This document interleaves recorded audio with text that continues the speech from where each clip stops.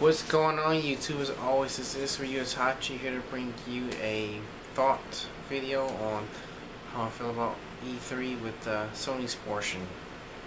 So I haven't made a video in like forever, so for that I apologize. Maybe I'll start back consistently, maybe I'm not. Still haven't decided on that. But anyway, let's talk about like the PS4 exclusives. Honestly, I think most of the exclusives, not necessarily, I guess, too thrilled about. I mean, they all look good, but I mean, most of the games that's coming out looks pretty good. Three of the games that are like PS4 exclusive or PS4/PC exclusive, I'll talk about, which is the first one is Until Dawn, which honestly for me is not a game that I'm necessarily like, oh yeah, I would buy, because honestly I probably wouldn't, but I think the game itself is honestly, it seems like a pretty good game, especially for all you people that watch scary movies, which I don't really watch scary movies. I was never a fan of scary movies, so I don't necessarily care about the game per se. But I think for those people that do enjoy horror movies, especially classic horror movies, because it's pretty much like The Cabin in the Woods, hopefully better, because that movie was not good. It's pretty much just like that, but like a game, and you can actually play through a horror movie. Now, to me, it seems pretty legit. I mean, I don't know everything about it, but I know you play through 8 different characters, and depending on what you do and how you do it, determines if those 8 characters live or die while you're being hunted by some random serial killer in the woods because you were stupid enough to stay at a cabin in the woods that probably no one knows about. But yeah, anyway, like I said, I'm not necessarily going to be probably even buy the game, but I think it is honestly a fantastic game if you do like that genre or you do like movies like that, because it's really giving you a chance to play a horror movie. So I think honestly, I think it probably would do pretty good, just for the fact of you're playing a horror movie. And obviously the graphics looks good, but to me nowadays, graphics aren't even that big of a deal because we're in such a, I don't know, technology whatever age. You kind of expect good graphics for the most part. So I mean, graphics are fantastic. Obviously, I don't know how the gameplay is, but I think it'd be a great game. And one game that I'm actually surprised about, I forgot what it's called. Oh yeah, No Man's Sky. I had to look at my computer. No Man's Sky actually looks pretty good. I mean, honestly, the gameplay of it is decently basic as far as you're just traveling in a spaceship, doing things. You can, you know, side with good people or bad people and all that fun stuff. And the graphics compared to nowadays, I would say, are decently mediocre. I mean, not bad. Like, it's not like you can be playing on PS4 and then thinking it's like a PS2 or something. But decent graphics, just not nothing necessarily spectacular. But to me, the thing that gives me the thing that I'm actually excited about is the universe. Since they're claiming that you can practically visit any star in the like existence, like not even just like a universe, but like literally all of existence. Like he scrolled out during the presentation, and he only had like the planet he was on, and then had like 7 other planets, which is pretty normal for like space games nowadays. Usually when you can explore, you get like 4 planets to explore from, and that's like you're traveling.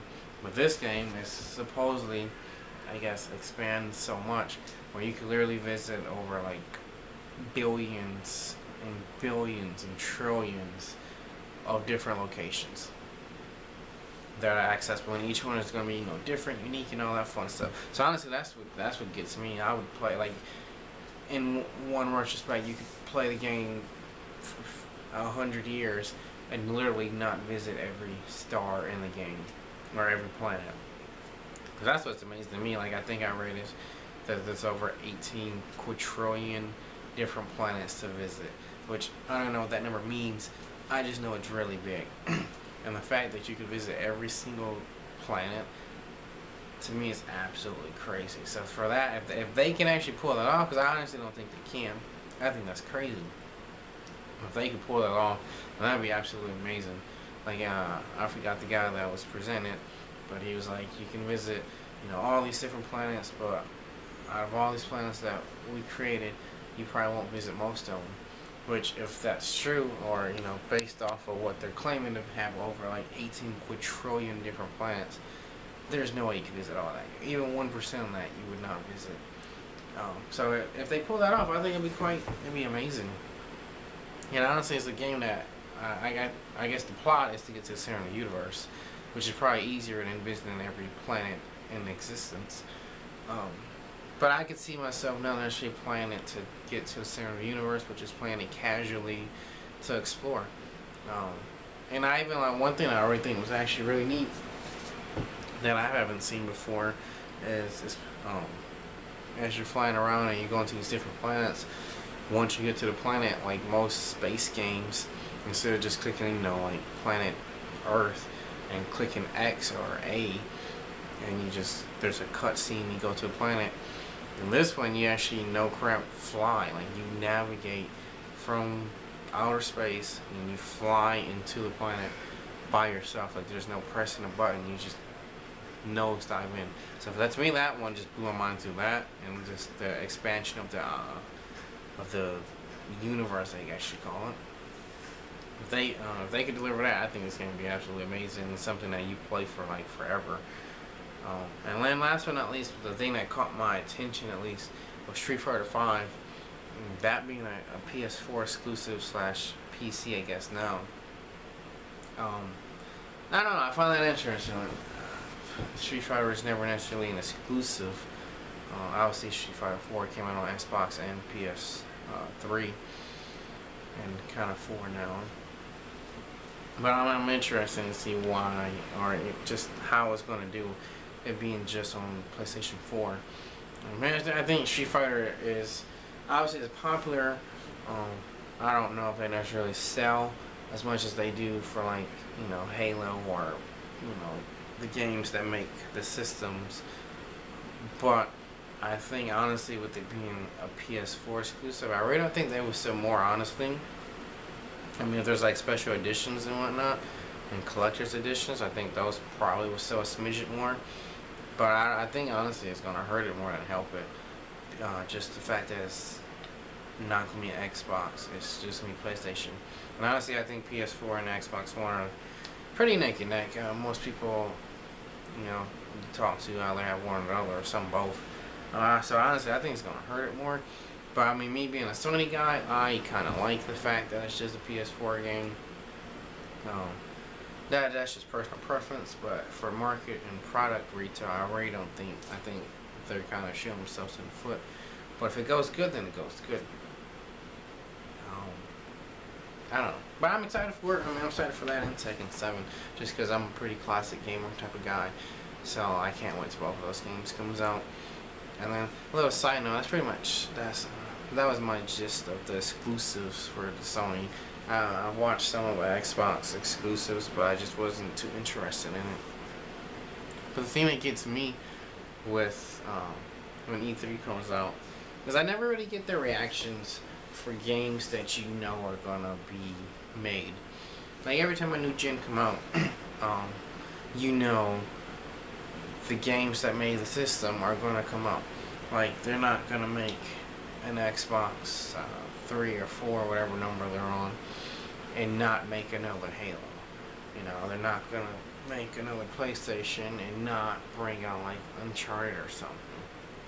So I never really get why people get so excited about it. Because it's something that you expect. Now obviously you're excited for the features, and if you're a fan of the series, you're like, yeah, I get to play it again, so I got that. But I feel like those really shouldn't be big reveals, because it's something that is going to happen. And then to me, it gets into that same weird space as like games like Street Fighter, where the only thing you can really do is expand gameplay, and you can add characters. Like I didn't watch the whole thing for Halo for Xbox, and nor have I actually even played Halo. I mean, I played a few times, but I'm definitely not like a fan of it. But if every system is going to come out on, all you can really do is add new features.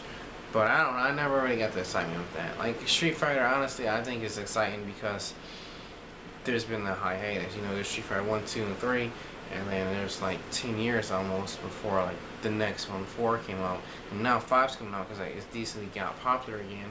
But it's not something I necessarily just automatically expect. Oh, there's gonna be another Street Fighter. And Tekken, yes, I actually kind of do expect to be a Tekken. I don't know if it's necessarily super popular, but there's always been a Tekken from 1 through obviously up to 7 now. But I don't know, that's just like a random spill I just thought of. But anyway, I hope you liked this video. I know I won't be doing too many game reviews or anything similar to this. I just want to kind of make a video because I just figured why not. So if you enjoyed this video, always comment and thumbs up the video. If you thought the video was horrible, thumbs it down. Tell me why. Obviously, please share. If you're not a subscriber, subscribe.